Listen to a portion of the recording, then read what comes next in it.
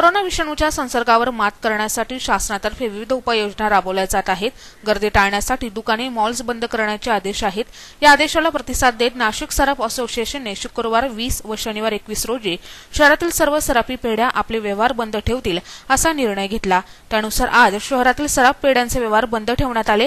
हा केवळ राष्ट्रीय नव्हे तर जागतिक आरोग्याचा प्रश्न आहे, तेव्हा सर्वांनी काळजी घ्यावी, सार्वजनिक ठिकाणी जाण्याचे टाळावे असे आवाहन सराफ असोसिएशन तर्फे करण्यात आले आहे। नाशिक सिटी न्यूज साठी प्रतिनिधी राजेंद्र साखरे, नाशिक।